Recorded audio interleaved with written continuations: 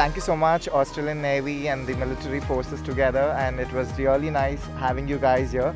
And the kids really had a great time here.